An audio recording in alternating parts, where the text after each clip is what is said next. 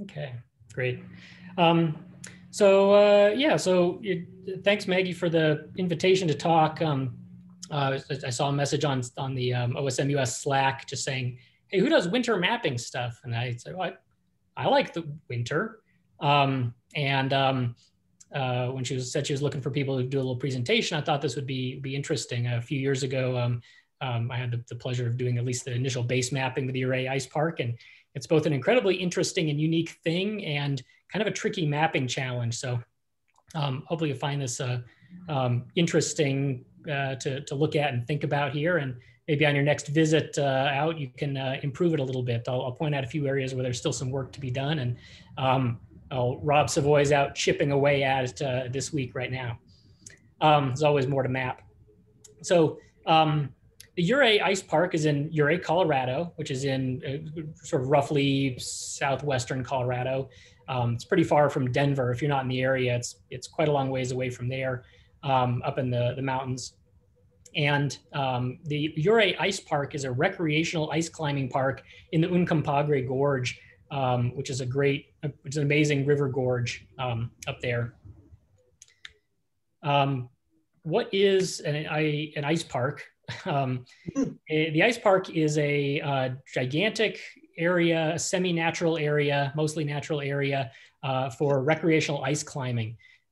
It's a world-class ice climbing and competition park.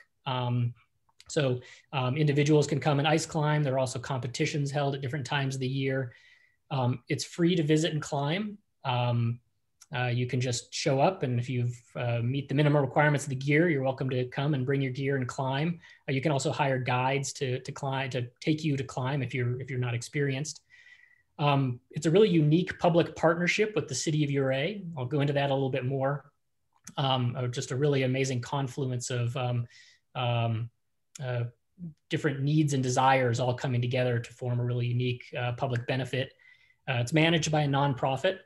Part of why it's free, and it's an augmented natural environment. So the Uncompahgre Gorge is a completely natural river gorge, and it forms natural ice on its own every year. But starting in the 70s, people started encouraging the ice either by trying to get additional water sprayed on certain areas, or even just throwing a rope over a section of rock to encourage a trickle of water and create a seed icicle, which will gradually grow and form more ice to climb on.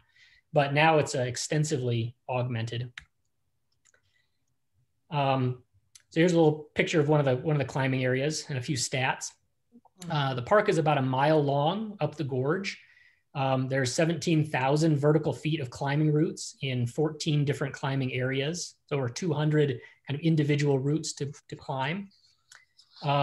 Every night, the ice farmers spray 150,000 to 200,000 gallons of water per night out of basically what amount to sprinkler heads up on the top of the cliff that build up the ice. The ice farmers carefully curate their crop all season. So it's always growing and changing. If you visit it in December and then again in February, you're going to be climbing different ice. Amazingly, the water is fed exclusively from a Ouray reservoir, which is upstream. The reservoir feeds the Ouray drinking water supply as well as hydroelectric power, and it's gravity fed. This part of the gorge is just below the reservoir, so gravity pulls the water down and creates the pressure to form the ice. And then beautifully in the spring, it melts, it drops back down into the gorge, and it moves back into the water system. So despite the fact that they're spraying 200,000 gallons of water a night, there's no waste. In fact, in some sense, it's even less wasteful than a regular reservoir because the water is impounded in the form of ice on the walls of the gorge, and 100% of it goes back into the water system as it melts. This is what it looks like in the summer on the left side here. It's really beautiful in the summer. And on the right side is what it looks like in the winter after the ice farmers have been at work. About 2/3 of the way down on the picture on the winter side, you can see a tiny climber for scale. It's a little hard to tell what the scale of that picture is until you see the tiny little climber down here, most of the way down in red. It is terrifying. I'm a little scared just looking at it now. Mapping the area is incredibly difficult. I initially started by trying to do some desktop mapping of the area, even from my own personal knowledge. And I just couldn't really get anywhere until I was back on site again. The gorge is over 100 feet deep. In many places, it's overhung, and it can be as narrow as only 10 feet wide. I mean, you can almost reach across it in places. So there's no good GPS signal when you're down in the gorge. There's no good aerial imagery. There's no good LiDAR. There's just not a lot of external ways to view the space. Everything you do, everything I had to do for mapping was involved a lot of triangulation to known features and just detailed notes about kind of how far away different things were from one another.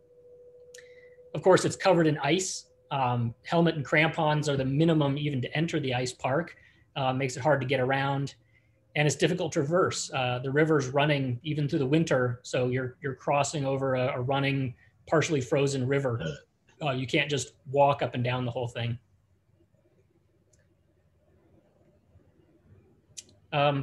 There's some unique features in the park to be mapped. So I've highlighted a couple of the tags that are a little less common that I selected for mapping some areas. So natural equals cliff is the kind of predominant tag. These are all natural cliffs on the side of the gorge.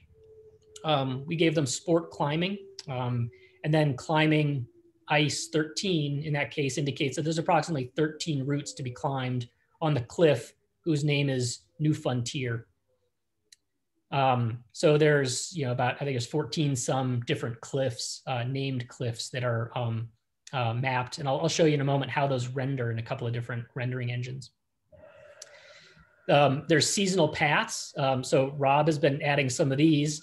There's paths to go over the ice at the bottom of the gorge, but they're only present in the winter when the gorge is mostly frozen over.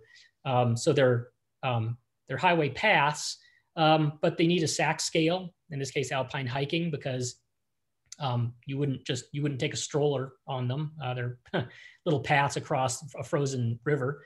And seasonal equals winter, which isn't incredibly supported, but at least it's the right tag. By the way, that's me climbing there. That's Rodney, who's joined us here. He's got waving from up on something. There's some more unique features. This is another view looking down off one of the terrifying little walkways. There's a hydroelectric penstock that runs through the park. It's I don't know, it's maybe 24 inches in diameter, and it is the hydroelectric pipeline that draws from the same reservoir that the ice park water is drawn from. The operator of that hydroelectric is actually a big friend of the ice park and has really helped make the water arrangements and land arrangements work for the park. So you have to climb over and under the penstock several times. So we mapped features like ladders to get over the penstock, or there's places where there's kind of a tunnel that goes under the penstock.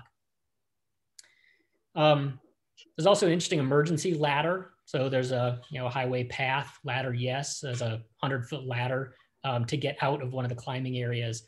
Some of the climbing areas you can hike out of if it's a little spicy for your taste. But a couple of the climbing areas, once you get lowered in, you have to climb out. It definitely provides a unique motivation to put one foot in front of the other while you're climbing or mapping. So a few rendering tips here, thoughts. So here's how it renders in the default Carto. One thing that's actually kind of nice, and I actually think this changed since I started mapping this 2 years ago. The cliffs are indeed named. So the cliffs here, Kids Wall, Cowboy Up, Pick of the Vic here. The names of those cliffs do show up. And all these paths are the various access paths and canyon access paths that are used inside the park, as well as the park boundary. The park boundary is land use equals recreation ground, which is going to generate all sorts of opinions. This is definitely a good example of a park that defies categorization. It's not quite a nature reserve. It's not quite a protected area. It's not quite an urban park. I don't know what it is. frankly, open to feedback there. Recreation ground just seemed appropriate. If the Australians can do barrel racing and put that in a recreation ground, I figured we could do ice climbing and put it in a recreation ground. This is what it looks like in Gaia Topo. Actually, I like this one quite a bit because it identifies that these cliffs have the climbing tag applied. So it's correctly identified these as climbing areas and put a little crag icon there. It hasn't caught that it's ice climbing specifically, but it's close enough. Mapbox Outdoors is nice as well. You can see all the cliffs. Mapbox Outdoors would be almost perfect for this if it rendered the name of the cliff. So that would be great, because then you would see you could see all the named cliff areas. And Thunder Forest Outdoors. The perimeter trails are named nicely, but unfortunately we don't even see the cliffs or their names. So that's not a very useful rendering output here. And OpenStreetMap. Again, you wouldn't ride your bike down there, but I just wanted to see how it would look. Again, it doesn't render natural equals cliff. So you kind of lose all the park specific features. You could ride your bike up Camp Bird Road. That's a very terrifying road. There's a section of it that's essentially on a cliff, and it's been sort of carved out in order to drive on the road. So there's a sheer cliff on one side and the road cants towards the cliff. And there's water that runs across the road. It's very scary. And of course, there's natural challenges to mapping. You know, if you're not bleeding, you're not mapping. That's Rod and I after climbing here. I think anyone who's done more than a pitch or two of ice climbing has been hit in the face with a big piece of ice at least once. And of course, wanted to highlight Rob Savoy's work down there. He's done a ton of mapping in the Ouray area, and is probably can answer some interesting questions after this on some software he's testing out with HOT to do detailed mapping of difficult to map areas, and is currently mapping all the irrigation lines that feed all the sprinklers. Like I said, there's over 2 miles of irrigation line to run all the ice farmer spray systems. And that's my lightning talk. Questions?